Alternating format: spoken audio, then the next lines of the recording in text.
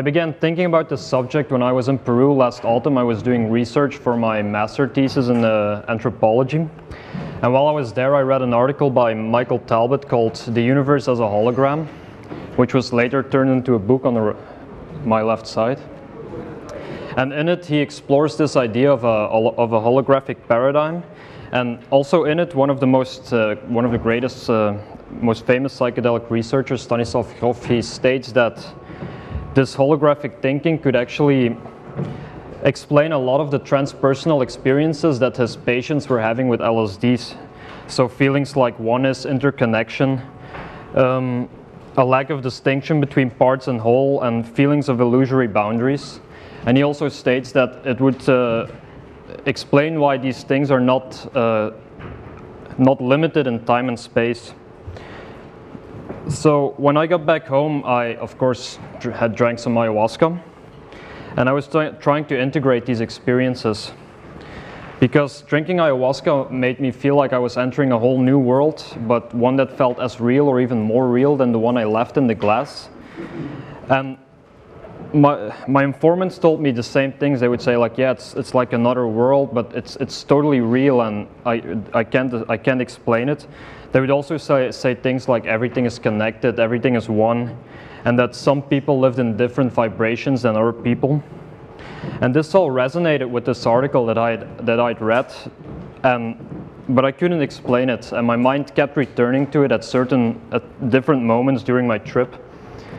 So I want to share some thoughts on this with you. And talk is divided into two parts. Namely, the first I will be talking about what is a hologram and what is the holographic paradigm. The holographic paradigm actually states that our brains are holograms unfolded in a holographic universe. And in the second part, I will try to link it up with psychedelic substances. So what is a hologram? Well, we all know them from science fiction. Talbot in his book gives this example of Princess Leia in Star Wars. So in this example, a recorded image of Princess Leia asks the heroes for help. But basically, a hologram is like a three-dimensional image of a pre-recorded object. So it's made by firing a laser and splitting the beam in two. The first beam goes at an object, in this case an apple. The light is reflected. The second beam is rerouted so it hits this reflecting light. And this creates like an interference pattern, and that's captured on film. So this interference pattern, it doesn't look like much. It looks like it represents the ripples in a pond when a stone is thrown at it, or for me, a certain Pink Floyd album. And but when you point a third laser at this film that has the same frequencies as the primary lasers, it creates the three-dimensional image, the famous hologram. Now this hologram has some important features, and the first one is three-dimensionality, which is of course the most famous. It appears to be three-dimensional, and it's described as very lifelike. You can circle it, but when you try to touch it, your hand just waves through. The second feature I would call hole in the half. It doesn't really have a name. This is my name I made up for it. And the thing is, when you cut a photograph in half, you just end up with two halves of a photograph. It's ruined. But if you do this with this interference pattern that you captured on film, and you illuminate one half, you get the whole picture. And if you illuminate the other half, you also get the whole picture. And you can do this multiple times, but the image will get less and less detailed, but it will retain all of its information. So the third feature is interconnection, is that this implies that everything in this interference pattern is actually interconnected. All the data is kind of just swimming on this film. And the last feature is what I call angulation, is that you can record different images on the same piece of holographic film.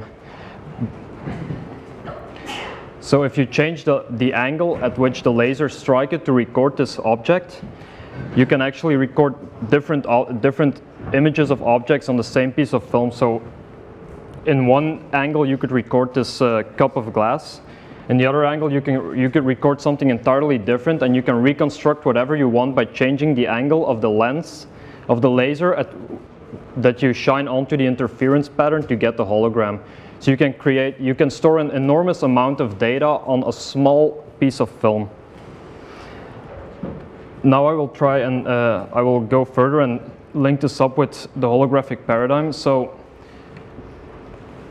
neurophysiologist Carl Pribram first suggested that the brain could have holographic features because he witnessed some experiments in neurophysiology that he couldn't explain by scientific standards at the time.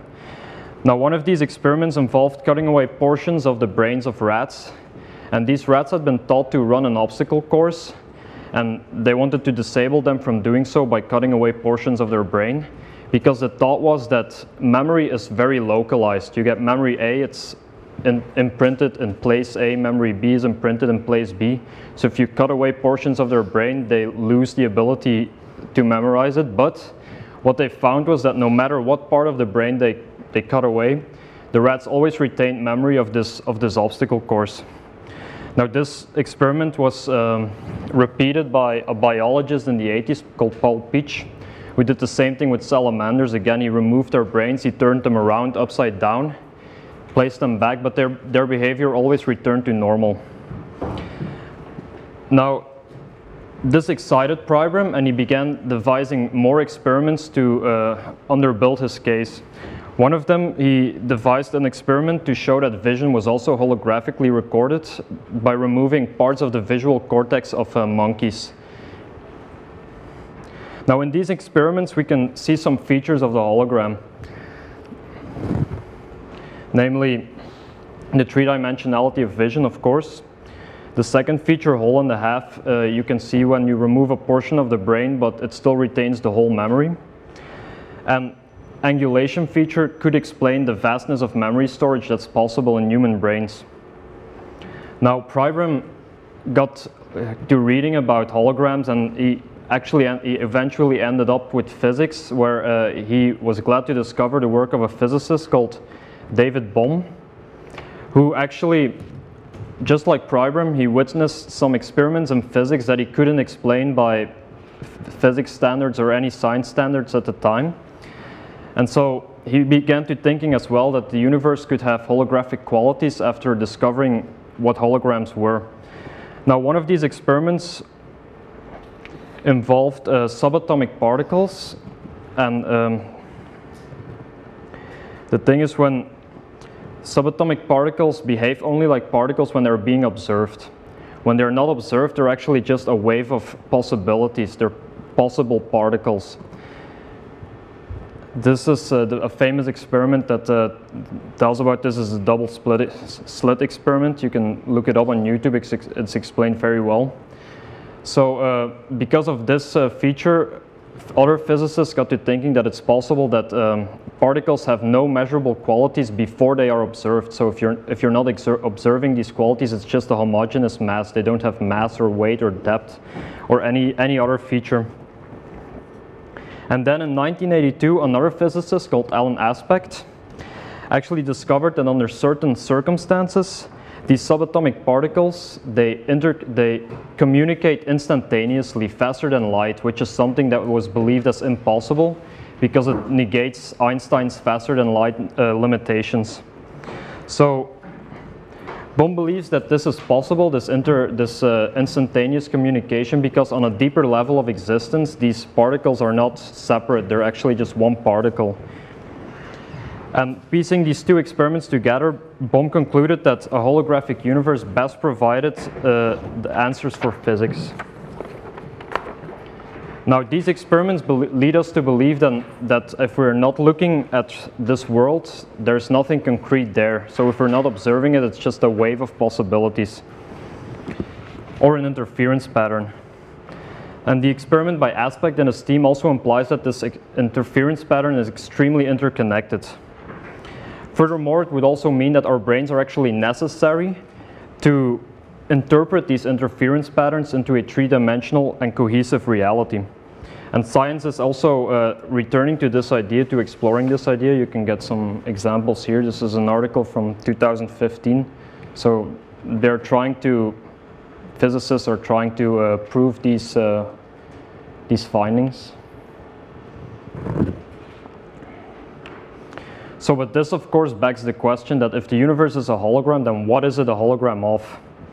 And for Bohm, this was very simple. He just said that, well, underlying it all is like this vast and more primary level of reality that gives birth to all the objects that we perceive and all the appearances in our physical world, in the same way that a piece of holographic film gives birth to the hologram.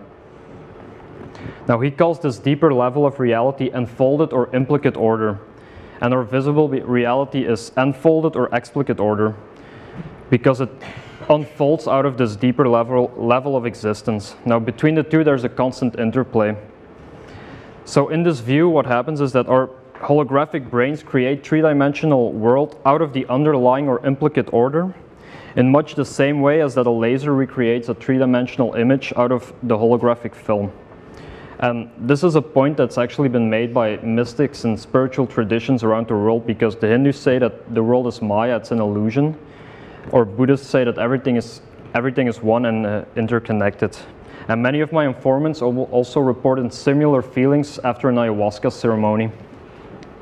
So now I'll try to link this up with the psychedelic experience, actually.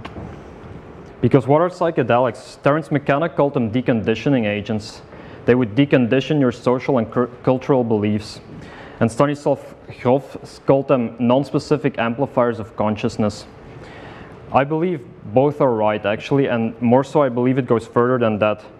Because every time I was under the influence of ayahuasca or any other psychedelic substance, I could feel the world becoming a bit more liquid than before. And all socializations began to become less natural and less clear. Many things that always felt natural became less and less normal. So Aldous Huxley gives a beautiful account of this in his book, The Doors of Perception. He talks about chairs not being chairs, they're just geometrical shapes, and art not being art, but a representation. And anyone who has ever taken a psychedelic can attest to what I mean. It's like childlike wonder, in the sense of to wonder returns to this world and you see everything with new eyes. So Stanislav Grof in the book states that this holographic paradigm could indeed explain many phenomena his patients encountered in altered states of consciousness, such as regression, reliving past memories or past lives, identification with other life forms, planets, or the universe. And many similar phenomena are also encountered throughout Benny Shannon's ayahuasca study, The Antipodes of the Mind. So how can this holographic paradigm help in investigation of psychedelic substances? Well, first, I think that this concept of the implicate order is a very usable concept. Remember that Bohm described this order as being the formless energy out of which the entire universe is made, out of which everything concrete is drawn, and that it is also interconnected through space and time. Now, we could use this concept to possibly identify the origins of the realms people visit when exploring altered states of consciousness. And as psychedelics allow people to encounter an incredibly wide variety of mental and physical states, sensual experiences, and modalities of being, this implicate order could give an inclination of where this might come from. So according to Grof, the enormous capacity for information storage and retrieval of the brain could also explain the vividness and detail of these worlds that are explored. In a quote by Grof, Bohm's concept of unfolded and enfolded orders and the idea that certain important aspects of reality are not accessible to experience and study under ordinary circumstances are of direct relevance for the understanding of unusual states of consciousness. Individuals who have experienced various non-ordinary states of consciousness, including well-educated and sophisticated scientists from various disciplines, frequently report that they entered hidden domains of reality that seem to be authentic and in some sense implicit in and supraordinated to everyday reality. So instead of a hallucination, psychedelics could allow us to look at holographic reality from a different angle and experience a different modality of it. Remember that angulation is a feature of the hologram. Secondly, the holographic qualities of the brain could explain why people under the influence of psychedelic substances can regress to any stage in their development. This is not surprising if we view the brain as having holographic qualities in memory storage. It can literally store any moment that we have ever witnessed. And what's more, these qualities extend beyond the brain to our individual cells, what the brain is made of, which suggests that because of this, it's also possible to regress before our own memory and development into the womb, or even experience memories from our mother when she was biologically connected to us. Now, lastly, this interconnection principle also allows for identification, could shed light on identification with other organisms, planets, the universe as a whole, encountering archetypes, and many more phenomena. Now, what I also want to talk about is the reverse side of this investigation, that is it possible to use psychedelics to explore this notion of a holographic view of reality? Because at the moment, all findings of this view are done by physicists in laboratories, and maybe psychedelics could again become what they have been for psychology for so long, microscopes or telescopes for looking at this. Now, a couple of examples spring to mind. The first one is, of course, the distortion of time that happens when under the influence of these substances. So a couple of seconds can swing by in a lifetime, or a lifetime can, a couple of seconds can last a lifetime, or a lifetime can swing by in a couple of seconds. And according to David Bohm, this is a normal feature of this implicate order because there's no spatial or temporal separation. Secondly, it could also shed light on the necessity for our brains to turn these frequencies into observable reality. Now, one of my informants in Peru told me that this was the most important thing that ayahuasca taught him. And he even went so far as to suggest that we should let little children experience and learn this for themselves, all ethical considerations aside. And independently, another person also told me a similar story. He told me that ayahuasca taught him that he molds reality out of his thoughts. So it could be a valid research point. And a third example I want to talk about is angulation, or seeing different information based on your angle of perception. I got to thinking about this by things that kept happening to me in Peru. For example, when I was in an ayahuasca ceremony, I noticed that my surroundings reflected the processes I was undergoing. For example, if I was dealing with changes in my present or my past, I would see a lot of butterflies because these animals are associated with change. If I was clearing emotional or physical baggage, I would see a lot of ants because ants are associated with clearing and cleanliness. And during the last stage of my stay, I was confronting a lot of things about death in general, and at that time I saw the most flies I ever saw during my time in Peru, and there are a lot of flies in Peru. But I almost saw no butterflies and no ants.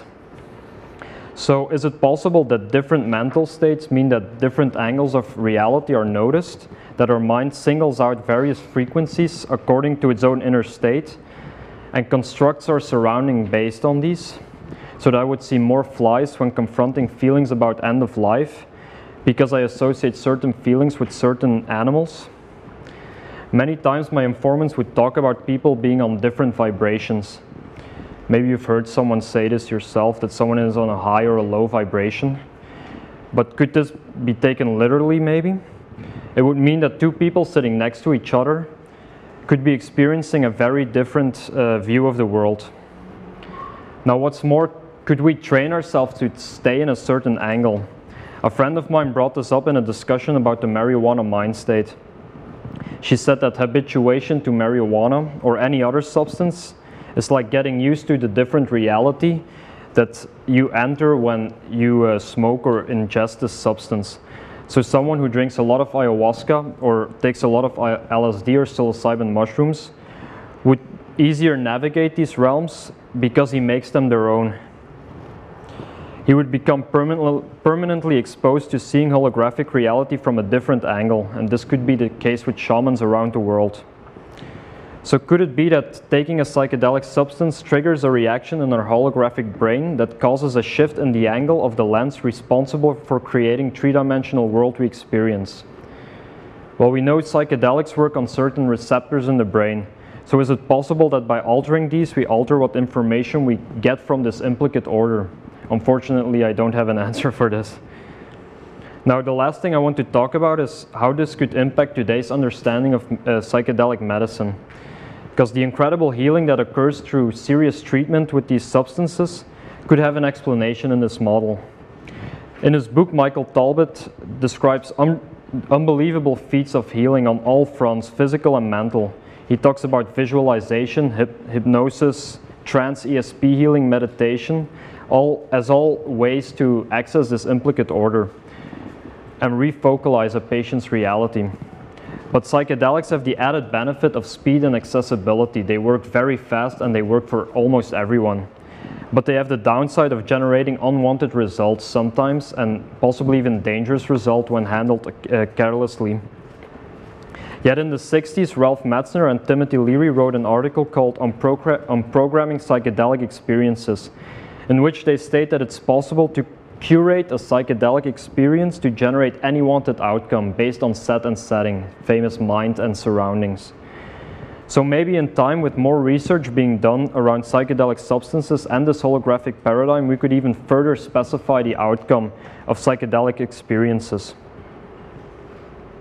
Now, in conclusion, can we use psychedelics to explore this idea of a holographic universe? And can we use concepts from this holographic universe to talk about psychedelics?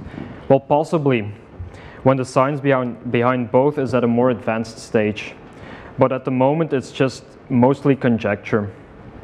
As David Bohm stated himself, it's a mixture of pragmatic parts and some highly speculative, non-pragmatic aspects in a very unbalanced way. But to me, this thinking could theoretically ground a lot of my own experiences. Now, this talk has been an attempt to revisit this holographic thinking, to shed some new light on it, and also an attempt to look at psychedelic phenomena from a different standpoint. And I hope you have enjoyed it. Thank you.